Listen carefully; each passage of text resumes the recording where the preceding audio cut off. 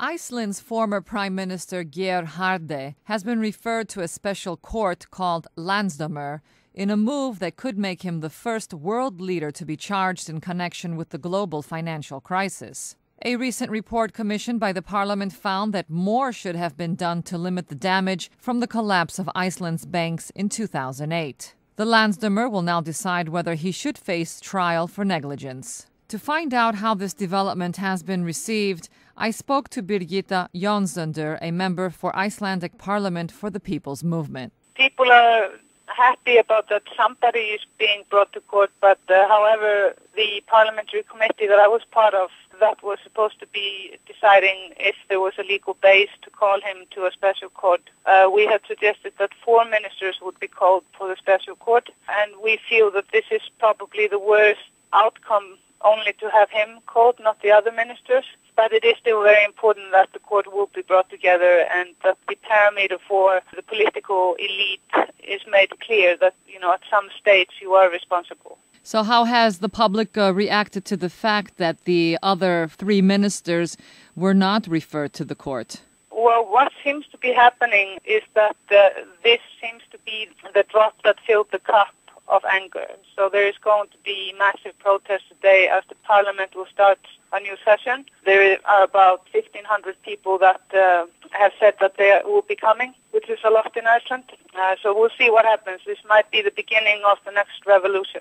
Geir Haarde has said that his official acts as Prime Minister didn't cause the banking collapse and that it wasn't in his power to prevent it. What are the main reasons that led Parliament to decide to refer him to the special court? Even if he could not have prevented it with the information he had in 2008 and 2007, he could have made the collapse a lot less severe by doing certain things, like, for example, work very specifically at reducing the size of the banks. There was an offer to move the ICELAND accounts to a foreign branch or split the bank Landsdómur into 2. So there would be a foreign branch in the UK and in Holland that would be separated from the Icelandic bank. Plus, it's important to bear in mind that he used to be a finance minister before he was a prime minister and is the architect with the former Prime Minister Davíð Oddsson of the system that led to the collapse.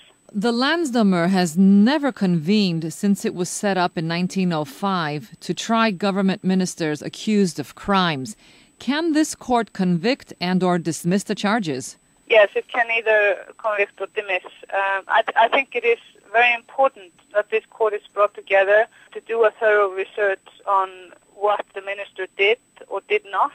He is being charged for things that he did not do, including not calling together the government to go over the looming crisis.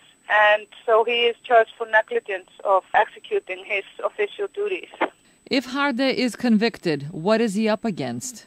It's actually really mild compared to the consequences of his lack of action. It's a maximum 2-year sentence in prison, which is highly unlikely that he's going to be facing, because that would probably only be done in relation to treason, which he is not charged for. So I think the worst case scenario for him is to have a fine brought upon him. Has a hearing date been set yet? Not yet. That is still in process. I do think that these information will be brought forward in the first days of this parliament that is going to resume today.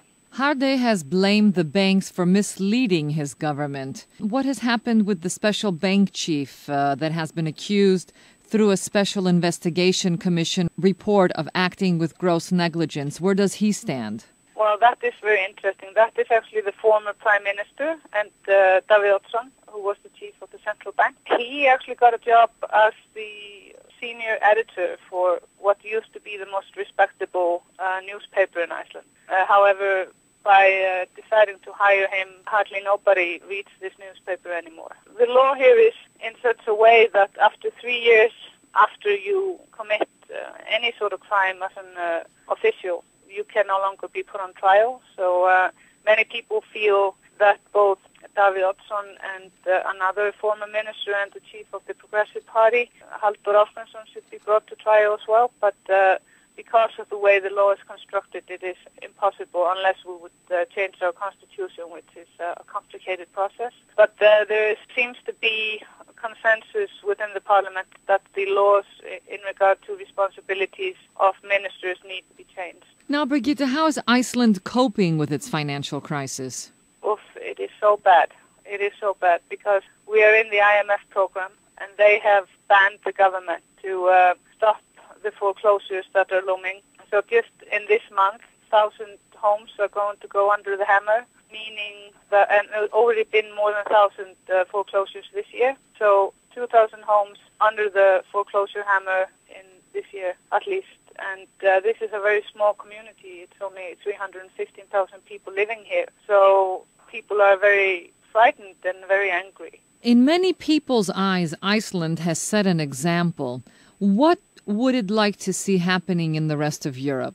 Well, I think it is very important that in the rest of Europe that there will be political reform in the sense that people in general make themselves aware that the time of the left and right politics seems to be over, and it is time that people have access to parliament, to decision making, either through being able to get into office or have laws that will allow them to call for national referendum on important issues, such as like when the IMF was brought to Greece, that people could have voted on if they wanted that or not.